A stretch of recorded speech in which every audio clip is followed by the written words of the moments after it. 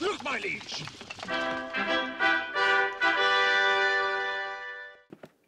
I just caught a Grail. Check it out.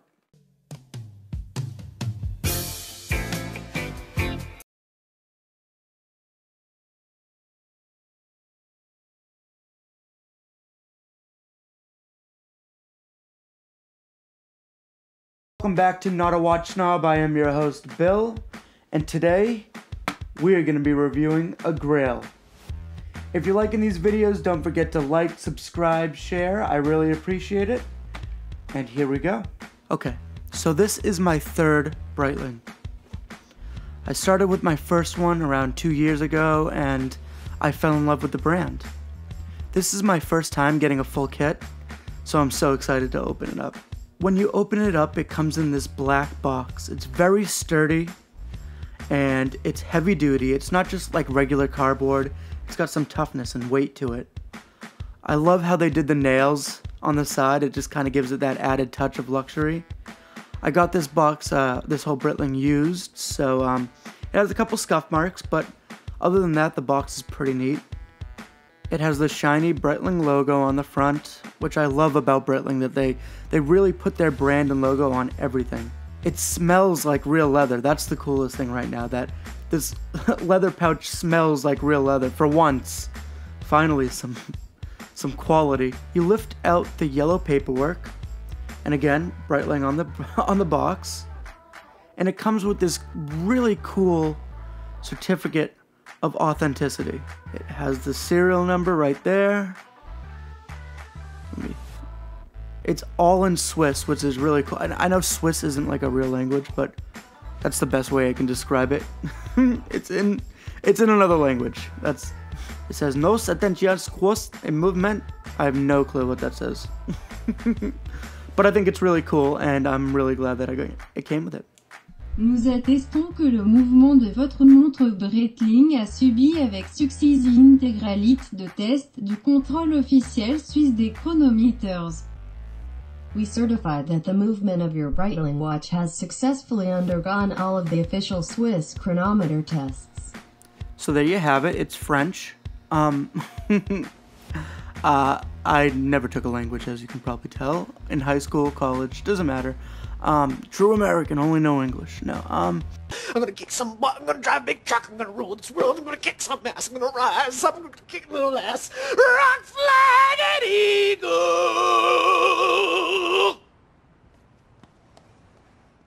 This is the Breitling Avenger Seawolf A17330. The Avenger Seawolf was introduced from 2003 to 2008. The Breitling Avenger Seawolf had computer simulations done by an institute to achieve perfect geometry of the case while dramatically increasing the size of the case components. For example, the 4.8mm case crystal, the 4.75mm thick case back, and the screw-down locking crown is patented by Breitling. Breitling SA was founded in Saint-Lamier by Leon Breitling in 1884. Unfortunately, Breitling died in 1914, passing the business to his son, Gaston. In 2009, Breitling developed the B01, an in-house self-winding movement. In 1936, Breitling becomes the official supplier to the Royal Air Force. This marks the start of a long-standing record of cooperation with international aviation. Breitling is known for a very high standard of craftsmanship. All of their watches are extremely tough, and they can be used on a daily basis. Breitling is one of my favorite brands, and I think the company itself has a lot of history and a lot of luxury all nestled into one timepiece.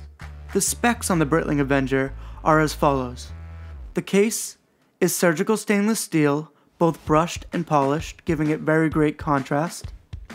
The movement is the Breitling 17, which has a ETA 28242 base movement and a 42-hour power reserve, which is weird because usually I see 48-hour power reserves, but I digress.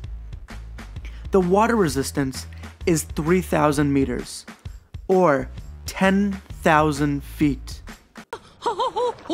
Dory. I love to swim in. Dory. When you want to swim, you want See, to I'm gonna get stuck now with that song. Now it's in my head. Sorry.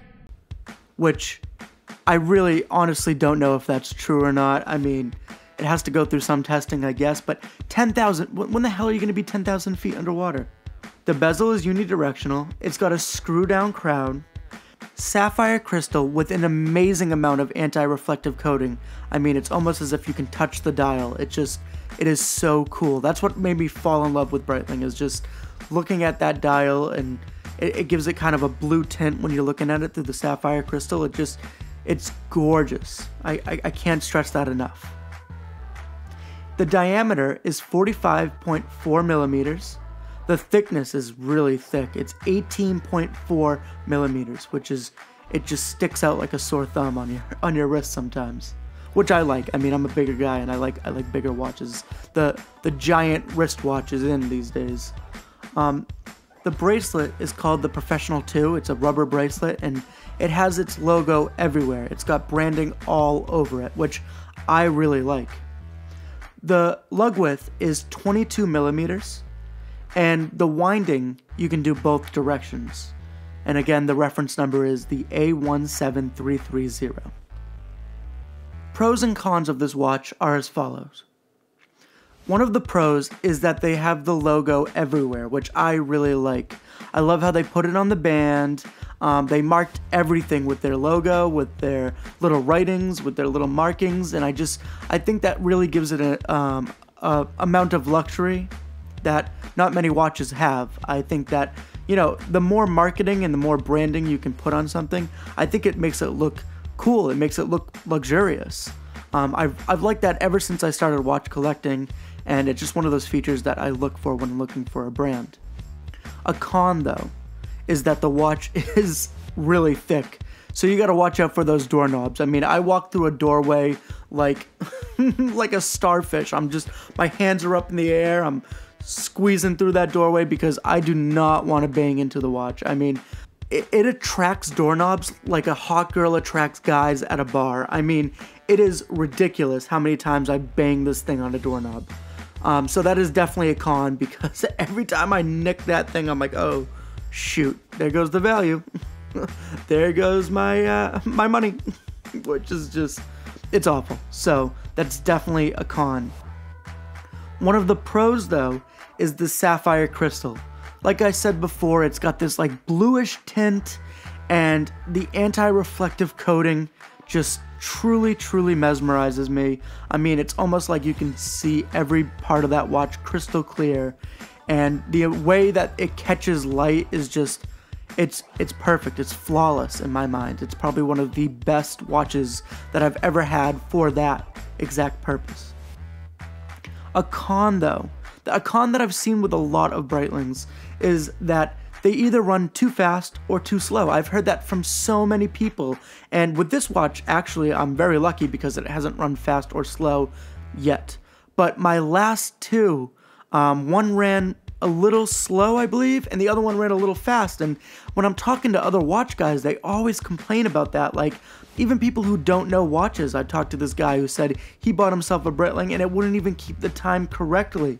So I think that's something that Breitling definitely has to watch out for. Either that or you just need to service them constantly. I really don't know what that problem is, but it just seems to be a reoccurring theme that I think you should watch out for when purchasing a Breitling. A pro, though, is their attention to detail. Like I mentioned before, the logo is everywhere, even on the bezel, hidden next to the 12 o'clock marker. It is amazing. It's like finding Easter eggs. It's so cool when you can see that they actually put some time and effort into this watch. I mean, even the markers as they catch the light, the polished around the markers are just gorgeous. The hands, the second hand, how meticulously they wrote every word on this watch. I mean, the applied logo, everything about it is just so magnificently made that I fall in love with a Breitling every time I see one. Con. If you have a small wrist, this watch is not for you. In fact, probably most Breitlings aren't for you. They are enormous. They are bold. They are in your face. Now, that's a pro for me. However, it's a con for a lot of people, especially when they say the best size watch is a 36 to 38. I mean, I personally don't agree with that. I think it has to do with preference, but all of the watch snobs that I watch tell me 36 to 38, that's perfect. Under 40, but I personally like 40 and above. Pro. You feel luxurious wearing this watch. I mean, you just know that it is a luxury timepiece. I mean, you compare this to like a $500 watch, and it's like apples and oranges. It just feels like, you know, there's so much more to this brand and this watch, and you just feel like you have a luxurious timepiece. And that's one of the beauties of it. And the sad thing is, on my Rolex, when I first got that Rolex, in my head I built it up to be so much more. I didn't feel that standard of luxury. I mean, yeah, it's got that crown, but I just felt the Jubilee bracelet and all that felt so cheap. But with this watch, I actually feel like I got the bang for my buck. And I just love everything about Breitling when it comes to the luxury aspect of it. A con. The rubber strap. Now, I've told you before that I'm not a huge rubber strap person. I had a fake Breitling band that was stainless steel on this watch before, but I was sick of living a lie, dramatically said. I do not like the rubber strap though, because it catches dirt. I like to wear this watch as an everyday watch. I mean, it is so tough and rugged and almost militant that I just love to wear it every day. And sometimes as the days go by, I notice some dirt collecting on the Breitling logo that's underneath the band itself, and getting dirt out of those little bees and everything is just the biggest pain in the butt. So that's a con for me. Definitely a con. But a pro for the watch is the style. Like I said, it's got this militant look to it. It is gorgeous. It's a attention grabber. I mean, people look at this watch and go, "Wow, that's a hefty watch," or "Wow, can I see that again?" And I just think I've been wearing it for about almost a year, I guess. Beginning of COVID, I purchased this used, and I just get compliments on it every single time I wear it. I mean, when I'm at work, people are always so intrigued by this, and, you know, watch guys especially will come up and be like, "Damn, nice Breitling," you know? And so it's very stylistic. I mean, I love the matte black face that it has like a grayish, bluish tint to it, and it really stands out. I mean, the dial, the bezel has so much style to it. Everything about this watch is just it goes with everything. Like, I'm serious. This watch can go with any outfit you have on. I just think it's it's got a lot of elegance as well as tough ruggedness to it. I love the mixture of the two. It's like, you know, bad boy during the day, elegant, suave, sophisticated at night. I friggin' love this watch. A con and a pro, sort of, is the lume. The lume is Swiss Luminova, and it lasts for a long time. I mean, that is a definite pro to this watch. However, I wish they could have done more lume. I think that they should have done lume on the numbers themselves. I think that would have added so much. I think they really dropped the ball by not putting lume on the numbers, and I just think that they kind of let me down. I was hoping for more. I mean, my last Breitling used to glow like the friggin' Chrysler building, but you know what?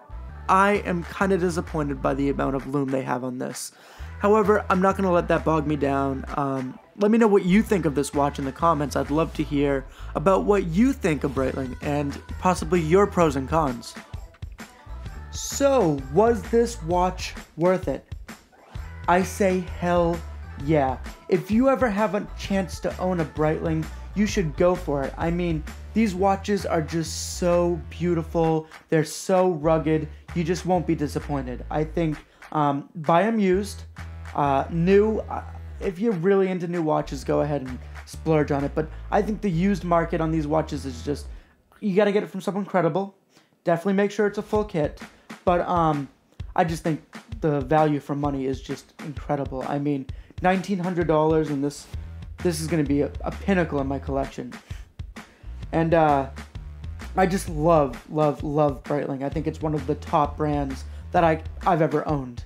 So all in all, I think that Breitling is a beautiful watch, and you should definitely look into it if you haven't already.